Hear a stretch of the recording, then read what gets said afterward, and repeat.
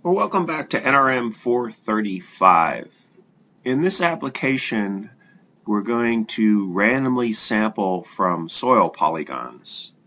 So what we're going to have are soil polygons from Fairbanks, and what we want to do is create 5 random points in each ester peat polygon that has a class 20 to 40% slope, and then 1 random point in each very steep slope class.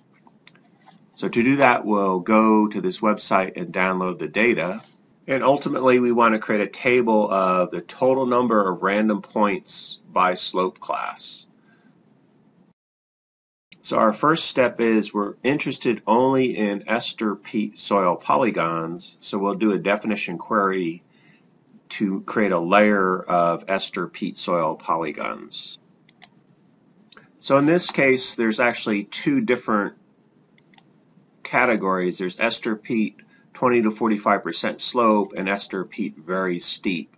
So what we'll do is we'll do a definition query using the like operator. So like ester peat and then an asterisk as a wildcard. And then we'll verify that expression. So verify it will work. And then OK. And then under general, let's name this layer. And then if we open up our attribute table, we have all the ester peat polygons, and there's 40 of them. Okay, so we want to create 1 random point in the very steep polygons and 5 random points in the polygons 20 to 45% slope. So we'll add a field for the number of points. You can name it whatever you want. And then we'll select the very steep polygons.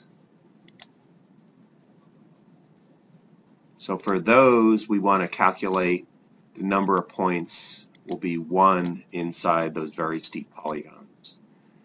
And then the other will be the 20 to 45%, so we could switch selection. So for those 37, we want 5 random locations in each polygon. So number of points equals 5. So now we have, for each different class, the number of random points desired.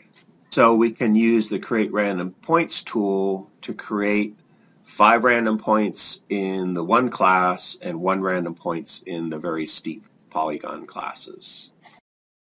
So that creates our random points, and we'll check. So we'll zoom to layer for this polygon should have 5 points inside it, and it has 5 points inside it, randomly located. This polygon should have 1 point inside it, so we double click on that row, and there's 1 point inside that polygon. The next one should have 1 point inside that, so there's 1 point inside that polygon. So we can either use the intersect tool or the spatial join tool to transfer the name of our polygon to every point. I'll use the intersect tool. So for example, these 5 points are all sitting in the original polygon that had ID of 65, which was an ester peat 20 to 45% slope, and we originally wanted 5 points generated inside this polygon number 65. So our final step is we'll use summary statistics to create a table. How many points are there by MU name class, which will be our case field. So using either the summary statistics or the frequency geoprocessing tool, we create a table. So there's 3 random points inside 3 ester very steep polygons. And there's 185 random points in all the other polygons. So we could check by going to our original soil polygons for ester peat. So here are the 3 polygons that created our 3 points from 3 very steep polygons.